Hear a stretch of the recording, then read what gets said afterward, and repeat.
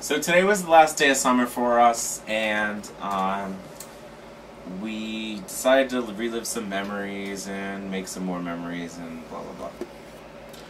But what we want to know, and the question for today is, if you could relive any summer of your life, which one would it be?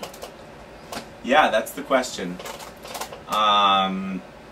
Obviously, you know, there's so much to look upon with summer. You get 3 awesome months of just amazingness. I'm verbal diarrheaing right now. So leave your comments and answers in the text box section below, and we'll stop doing this show when I'm tired. Yeah, let's do that. Have a good night. Have a great fall.